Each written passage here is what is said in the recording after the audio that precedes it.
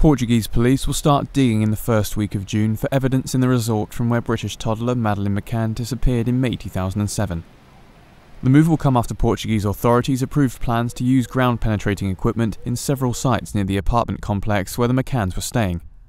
Portuguese police declined to provide information about the exact location for the new search, but local media reported that works could start as soon as Monday.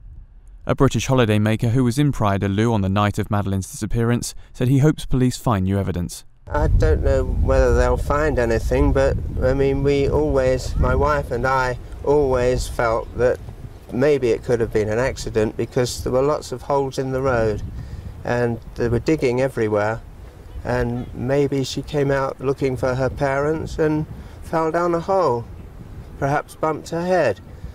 But we don't know, we haven't any evidence, but we don't think the police have either. McCann, then aged 3, went missing from her bedroom at the Praia da Luz holiday resort in the Algarve region, while her parents were dining with friends at a nearby restaurant, leading to a global search that gripped the world's media.